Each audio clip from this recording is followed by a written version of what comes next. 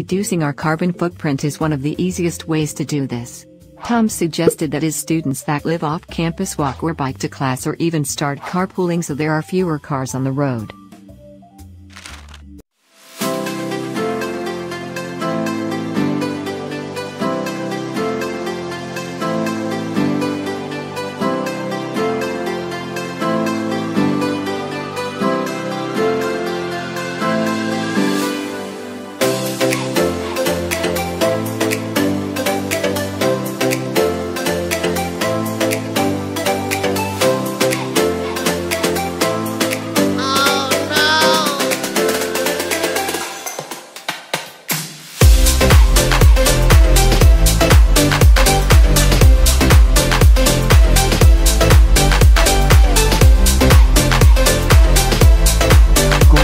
Of the Sustainable Development Goals, Climate Action. What is climate change?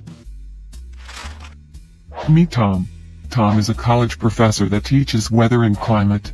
During one of his lectures, one of his students asked why there are so many natural disasters happening in the world recently, specifically hurricanes and wildfires.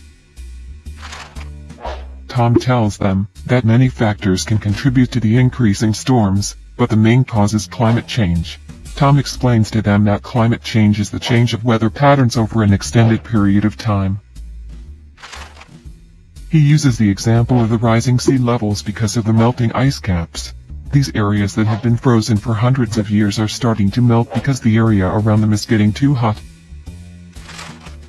As far as hurricanes, they are becoming stronger and appearing more frequently because of the increase in the temperature around large bodies of water.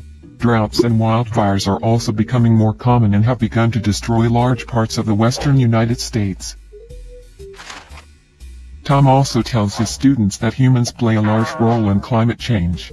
Driving cars, processing food, and smoking are all factors that contribute to the growing epidemic.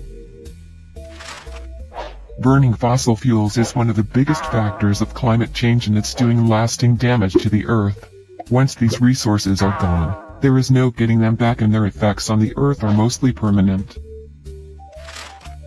Tom's students are in luck though, because there are many ways that humans can fight back against the harmful effects of climate change. Reducing climate change is possible by making minor changes to daily routines and through advocating clean energy. Reducing our carbon footprint is one of the easiest ways to do this. Tom suggested that his students that live off campus walk or bike to class or even start carpooling so there are fewer cars on the road.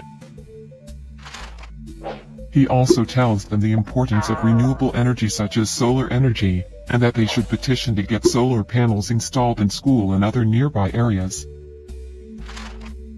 It's not too late to save our planet. Just like Tom and his students, we can work together to make the Earth a safer place.